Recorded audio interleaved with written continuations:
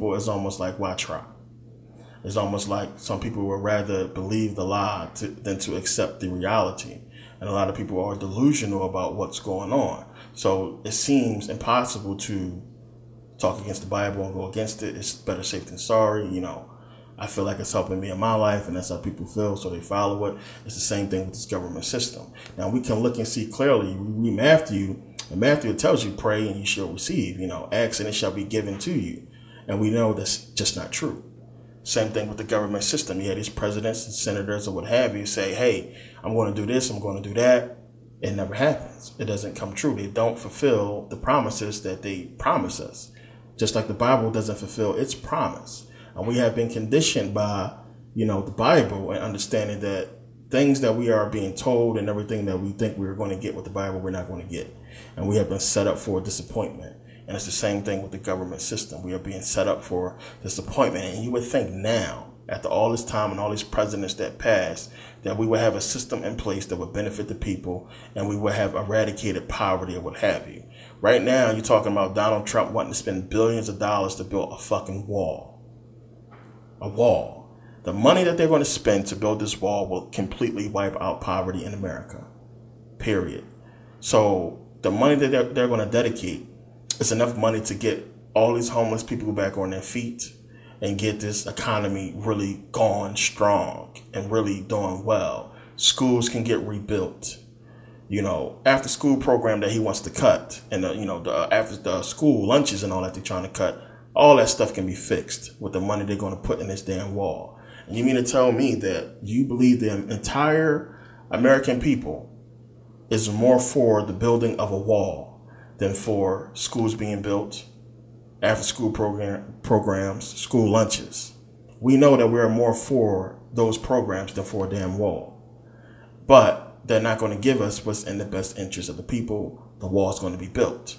And we got to think about that. You know, is our government doing what's best for us? And we know that's not true. So we got to pay attention and understand that everything is a deception. And when you start comparing it to what's going on around the world and understand that, one, they don't really get into in our news media what's really going on in Africa and Latin America as far as these countries that have been colonized and the whole presidency or what have you. We've seen in South Africa what's going on with the Constitution trying to be changed so that people can take back the land that is rightfully theirs. So it's a lot of stuff that's happening, that has been happening, that we're not understanding. That when you go back and look at history, it's telling you a story and it's telling you who the real enemy is and what the agenda is. So a lot of us are still brainwashed by the whole presidency. A lot of people still actually believe that we actually elect presidents in this country and that the whole electoral system and everything that happens is all real and it's all true. I think that the Obama administration and what happened with Obama the last 8 years is more than enough proof to show people that the presidency is a puppet post. And the reason why I say that is because, you know, Obama just seems like, you know, a real genuine dude who gets it. And he says he understands the history of African Americans.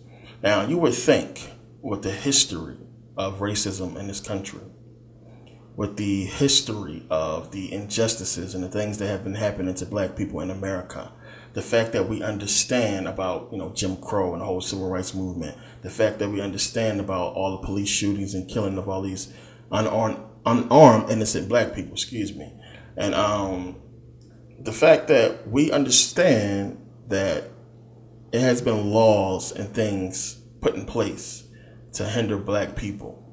You had Elizabeth Warren. I showed you that video in a couple of my previous videos, with Elizabeth Warren going on record and speaking and laying down the history and the laws that have been put in place to hinder black people in our progress. It has already been proven that the CIA brought crack cocaine into the black community.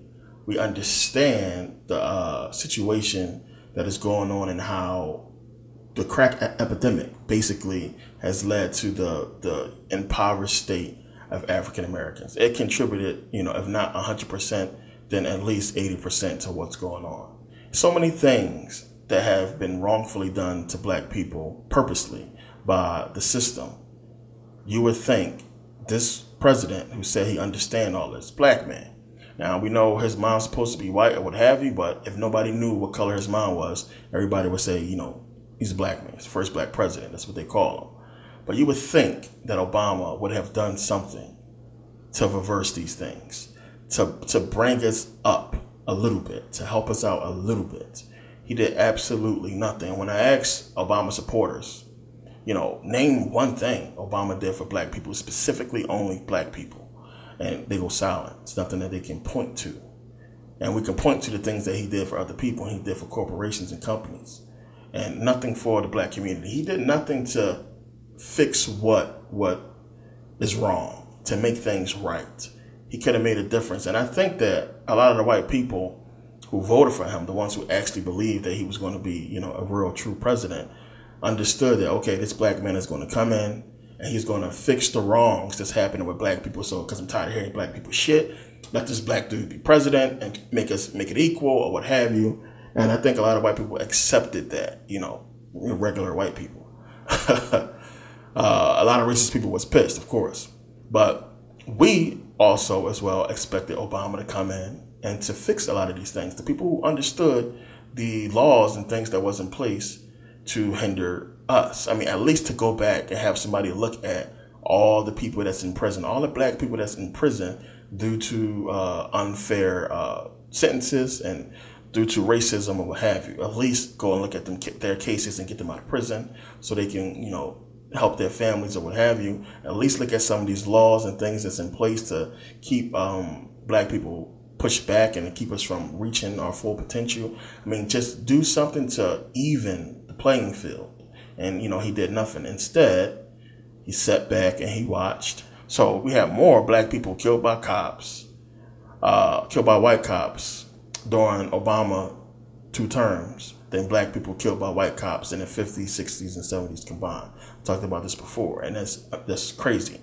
So this is what he did. This is what he's going to be on record as sitting by and watching, hundreds of black people slaughtered by white cops and doing absolutely nothing to protect us, or doing absolutely nothing to put something in place to help us out and to kind of bridge the gap and help us get to a place that's equal to white America. And as I said before, our ancestors understood that this would never happen, this would not take place, because they knew, who they was working for, who was the captors.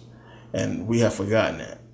And the fact that we put a lot of trust into this black man to fix things and to make things better, and that did not happen in 2 terms, should tell you right there that, the presidency is bullshit. Now, of course, a lot of people are going to defend Obama and say, well, they blocked him, the Republicans blocked him, they wouldn't let him do this and that. And that's what I talked about before. Obama had in his power executive orders, which he passed over 100 of them, where he could have, just used executive orders to get laws passed to at least raise the wages in America to help people out. But, he didn't do anything really to help people. He just talked really well. And I understand that people liked him because Obama seems cool. He plays basketball and, he was cool with all the rappers and everything like that.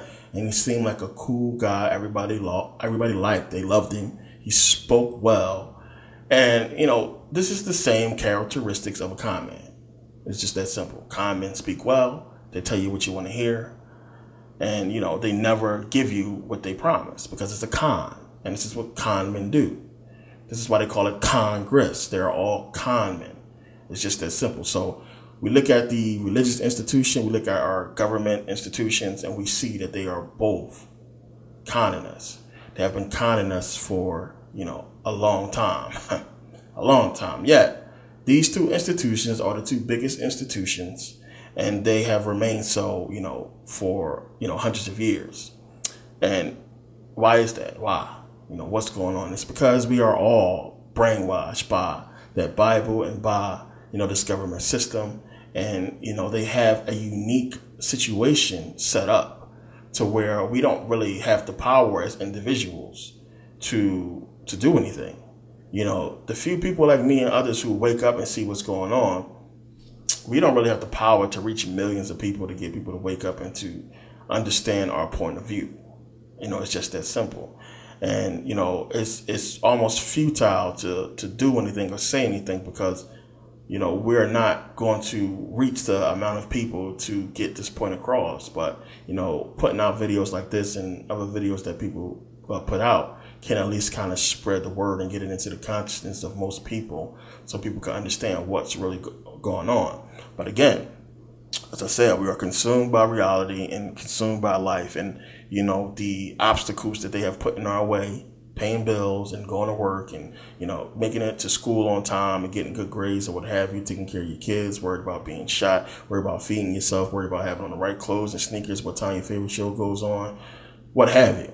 So much stuff that we are consumed by that people believe is more important than what our government is doing with our freedom, with our money, and what our safety. So we got to pay attention to what's been taking place and what they're doing around the world and who are these people that's running this stuff, because this all is going back to one group. And people sit up there and they call you crazy when you talk about a new world order, when you talk about white supremacy, when you talk about what's been taking place. You have some white people who actually look at this stuff and say, well, they're helping people in Africa. We had a whole Ebola breakout, and you have Africans saying that the Red Cross was the one injecting people with Ebola. You have terrorist groups like Boko Haram and all these bombings and all the stuff that's going on over there. You have the colonization of African countries. And, we look at all the pictures and everything, and everybody say, well, Africa ain't messed up. Africa is beautiful. Of course we know it's beautiful. And then you look at the cities and all the structures that have been built in Africa and what these Europeans have done. And we look at that and a lot of people say, wow, the Europeans are doing good in Africa. Not understanding that, these buildings, these corporations and companies are just, more things, more tools, more weapons that they are using to get African people to work and make these people rich in Africa. It's the same thing that's happening here.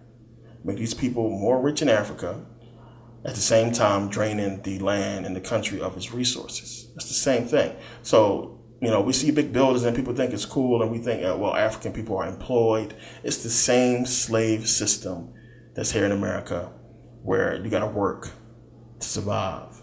And when you install a constitution and you install this system that puts people underneath this time schedule, when you take away their real freedom and their real spirituality and you turn them into robots. This is what's happening in Africa. We talk about a land of people who had true spirituality, who was truly connected. And they're taking that away from these people, and they're being raised like we are here in America, under this constitution, under this president, under these rules, under time. They got to be to work on time now. They got to pay attention to their white masters, their white bosses, and they got to work and they got to do these things instead of being spiritual people who was connected.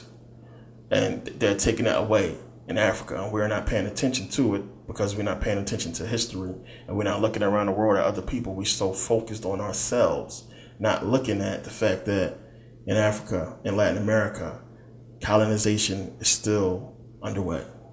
Imperialization is still underway. And they talk about, things like diplomacy and, having a republic and a democratic republic and what have you, democratic system or what have you. It's all bullshit. These are all European terms used to colonize, used to take over lands of people of color. And this has been happening for hundreds of years. When you see these things coming into these countries, it's like, for what? So again, we can't sit back and keep saying this stuff is not happening. There's no such thing as white supremacy. White supremacy is still alive and well all around the world, not just here in America. And we got to pay attention to it. Now, also, people have to understand what white supremacy really is. And it's not every single white person oppressing every single person of color.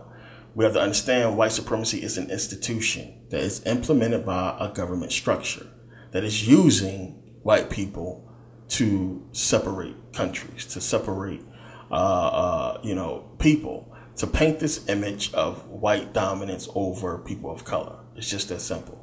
The fact that white is superior race, that white people are in the image of God, everything we have been seeing in this country for decades, for hundreds of years. This is white supremacy. White supremacy is having the power to control a group of people and decide whether they are going to be economically strong or weak. That's white supremacy. White supremacy is having the power to put a military in a person's country to control the people and control the resources. This is white supremacy. And it's all, done by Europeans. And we call it white supremacy because it's done by Europeans, not because Linda and John and Carol and all these people that work in Walmart and Walgreens or what have you are white. Not because they exist. And this is what we got to start doing. Again, when you go back to religion, we don't point the finger at God and angels. We point the finger at something else when things go wrong. We point the finger at Satan or demons. I got the devil in my life when things go wrong. Prayers don't get answered. Well, I must not be right with God. I got to get my shit together. We point the finger at everything instead of pointing our finger at the book and saying, you know what? Something ain't right with this book. It promised me something in Matthew, and I'm not getting it. It promised me things, and I'm working hard, and I'm praying, and I'm doing everything I'm supposed to do under God. I'm not still receiving any blessings. I'm not, getting my prayers answered. People who have prayed over a sick mother and lost them, to disease or what have you. And it's like, we're not still, what's up, God? I've been praying for months for my mom to live and she died. But it's no backlash to God. People still keep their faith and they still, keep on praying. Then we look over to the government and there's no backlash. We point the finger at something else. So we as African Americans, when we see the oppression and white supremacy, we hear that white supremacy, we automatically point to any white person and we say, you're a white supremacy. Not understanding that it's no way that these white people can be white supremacy. White supremacy is a system that only a government can really control, not regular people, not regular white people. And we got to make that connection and understand, because we're not looking at this government structure. We keep looking at every single white person because they scream a racial slur or what have you. They are racist. They're not white supremacy. They're part of the problem. They are what white supremacy is using to control us. They're part of that problem, but they're not all white supremacy. We got to understand that and stop pointing the finger at Joe Blow and look at this overall government system that has taken over, not just here, but in Africa as well. And a lot of people just can't see that because we think about white supremacy and we automatically point to the white man. The average white man is basically being used. And we can see it clear as day, and I understand people are angry. They don't want to see it. They just automatically want to be upset. And we waste our energy with that. We waste our energy screaming at these racist people. So what? It's a bigger problem. It's a bigger enemy. And we gotta look at history, understand who the enemy is and what they are doing and what they have planned. And that's the main thing, what they have planned, the agenda. And they almost have it fulfilled. And that's the crazy thing. We gotta pay attention to it and understand that Iran, North Korea, which we're going to see, of course, coming up, is going to be the next points of interest. They're already talking about possibly a war in North Korea. They're circling Iran, which Iran is a fucking death trap. It's going to be tough. So they had to make sure they circle it to get in there. That's not going to be an easy win. And not just that, now you have a president like Trump, like Trump, who's going to fight for Trump. And I was in the military. I got Marine buddies, I got Army buddies. We was just talking about this yesterday, where you have a lot of people in the military that are not willing to die for Trump, especially black folks, especially people of color. They're not willing to die for Trump. So what kind of war is going to be waged? It's going to be a drone war. We're not going to really see too many troops out there because a lot of people are not willing to go through with this. So we got to understand, we're going to see, because it's clear now. It took so long for us to figure out what's going on. But we can see where they're headed and what the targets are. We don't got the central bank set up, they coming. So even when you look at the word Constitution, it goes back to Rome. And we understand, as I talked about before, our system, our government system is set up just like ancient Rome, with our, Senate and the presidency or what have you, just like ancient Rome. So when we look at these African countries and the fact that they have constitutions and presidents or what have you, we can see who is controlling what. And we understand that we have the Rothschilds, and we have the banking system, and we have Rome that has been in power for hundreds of years. And we got to understand that this is a system that has been set in place a long time ago that is still in power and still fulfilling their agenda.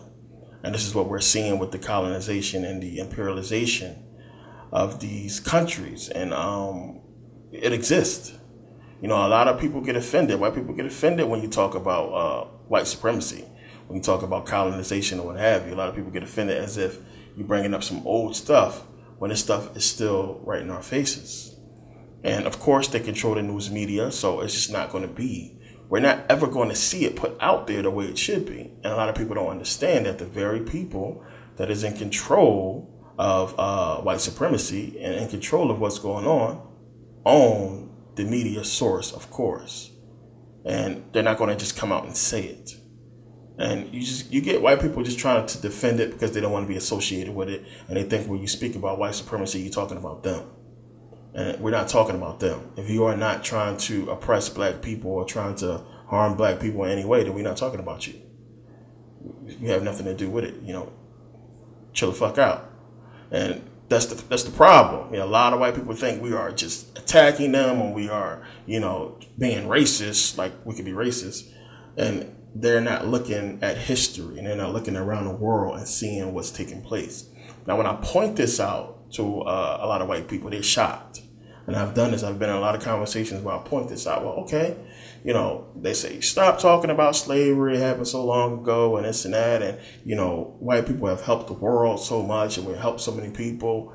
And you point to Africa. Where have they helped Africa? They installed constitutions. They basically took over and made it as if they was helping us out when really they was raping what we had and using it to further their wealth and their reach, their control. So, Africa's a little bit different because, there's only but so much they can do there. They can't really go hard as they want to because the people will rise up. And again, we're seeing that happening in South Africa with the people in South Africa wanting the Constitution changed. They want their land back. And, even when you look at the video in South Africa when it was throwing the people out of the meeting, these were black people. This was the Africans that was on the security team that's throwing out other Africans who are trying to take back the country for them and their people. That's control right there. That's brainwashing. I'm trying to help us get back to a level of power and to reach the rest of the country, the rest of African people, and to take back what's rightfully ours. And here you are, an African man and woman, helping them take our country.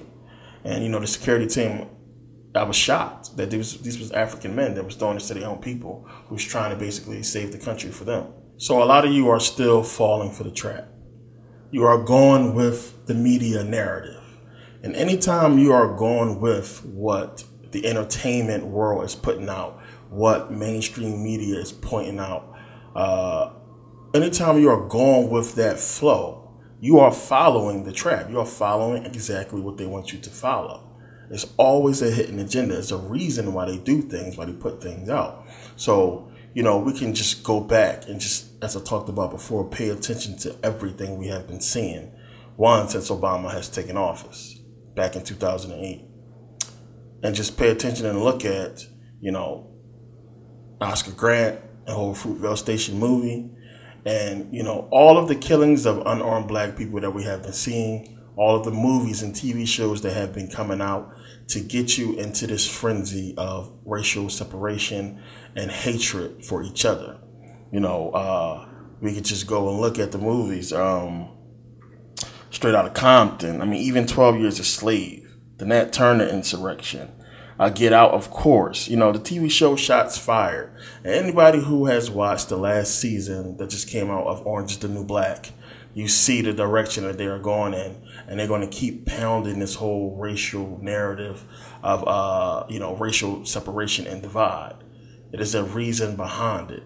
Now, the Get Out movie is, I wasn't going to go see the movie. It's something I wasn't going to go see. I understood what the narrative was going to be about just from looking at the preview. And I understood that, it was definitely going to be something that's going to try to point black people in a certain direction. And that's exactly what the movie was about. I know a lot of people have put out videos talking about this. movie or what have you. And, you know, the thing is, you know, I didn't go see the movie. I supported the local bootleg man and I bought a bootleg copy. Supported the brother. And watched the movie. And it's unbelievable.